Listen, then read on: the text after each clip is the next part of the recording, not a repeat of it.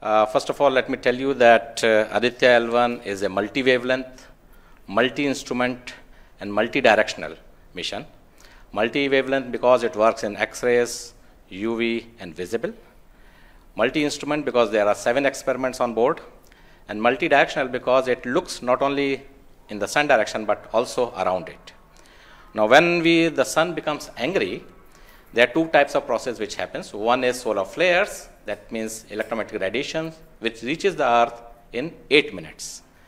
But along with that, there is a mass which is also ejected out in form of plasma, and that can take about 2 to 4 days to reach the Earth.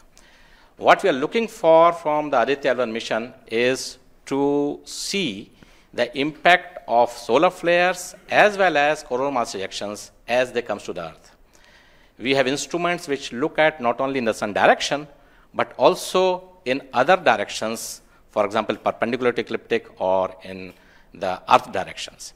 The impact is that we need to see when the sun becomes quite angry, what are the ways in which it is affecting the planet Earth, and L1 point being at point L1, which is just 1% away from the Earth, it is able to provide us a lot of new informations of the plasma and the electromagnetic radiations which is reaching the planet Earth.